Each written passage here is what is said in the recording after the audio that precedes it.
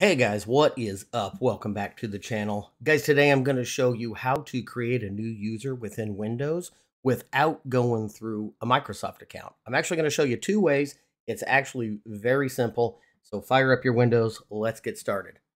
So if you click on the start button here and we just simply go to users and open this up, it seems pretty simple here. Add another user. So we're going to click add an account.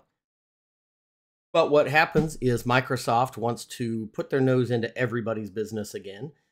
This is the way they like to do it now. They want everything to sync up, which I guess for some things that's fine. But I'm one of them guys. I don't like Microsoft accounts.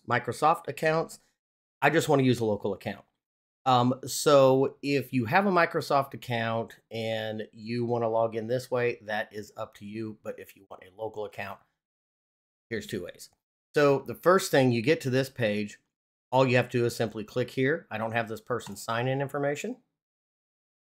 And then you'll get this little pop-up thing here that you can give them one, basically create a Microsoft account for them, or you can click here, add a user without a Microsoft account. Now it'll give you the thing that says, hey, we really recommend this if you have younger people in the house, teenagers, etc., for these reasons. But you don't have to pay attention to that. So at this point, you just simply give it a name and put in a password. And I think you can actually bypass the password too. Wouldn't recommend that, but give a name and password and click next. And that will set up a local account for you. Now I'm going to go over another way to do it here. Go ahead and cancel out of this.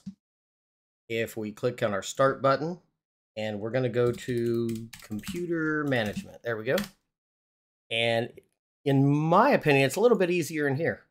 Let's open up computer management. We're going to pay attention here to local users and groups and then just users. As you can see, my user is in there. But if we want to create a new, we simply right click, new user. Let's just do, let's call this Sam Test.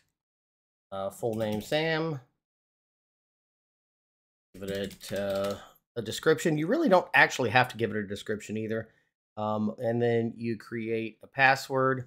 So I'm just going to use password because this is a temp account and I will be deleting it. Password. And you can give this the option too of having the user change the password at the login. And what that is good for is, you're just creating them account, giving them a temporary password. And then when they log in, it prompts them to change the password. So you don't always have their password. So that's good in most cases. I'm not going to do that only because this is just a test account. But there's some other options that you guys can see in here too. You can choose that. If you uncheck that, you can select it to where user cannot change their password. Password never expires, or you can completely disable their account. So that all this stuff's for a different video, but we're just going to go ahead with creating the account. So once you have all the info in, hit create, and then you can close it out. And as you see right away, the account is right here. That is the test account.